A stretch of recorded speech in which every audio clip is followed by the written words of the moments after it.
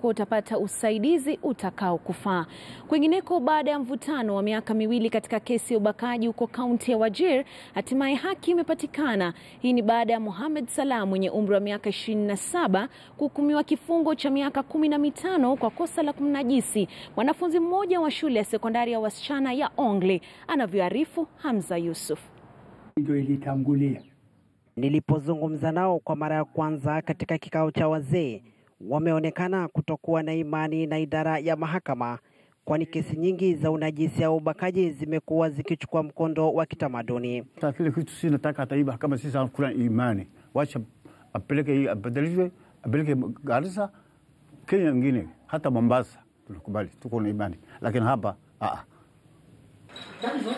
Lakini uamuzi wa leo katika mahakama kuu ya Garissa uliwaacha wengi na vinywa wazi. Mohammed Salah mwenye umri wa miaka 27 alihukumiwa kifungo cha miaka 15 gerezani baada ya mahakama kumpata na hatia ya kumnajisi mwanafunzi katika shule ya sekondari ya wasichana ya Ongle.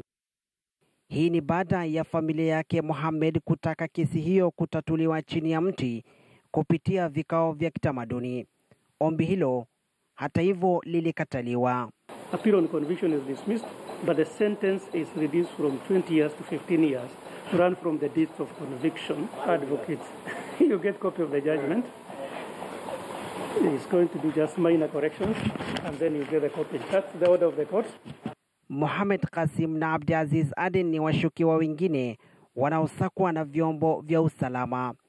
Takwimu zinaonyesha kwamba kati ya mwezi Mei mwaka 2014 hadi Mei mwaka 2019 watoto wa kike wasiopungua 70 walidhulumiwa, huku wengi wa wazazi wakificha kwa kujiepusha na aibu. Ukificha, kimtoto akibakwa, utaki hata jirani yako ajue, utaki hata baba yake ajue, unaficha, mtoto anaumia, hapati haki. Na hiyo kwanza ni shida kwa jamii. Nataka kulaumu jamii. Yote kenda kuamini kwamba machifu pamoja na watetezi wa haki ya watoto wametakiwa kuwa kipaumbele ili kulinda haki ya mtoto wa kike.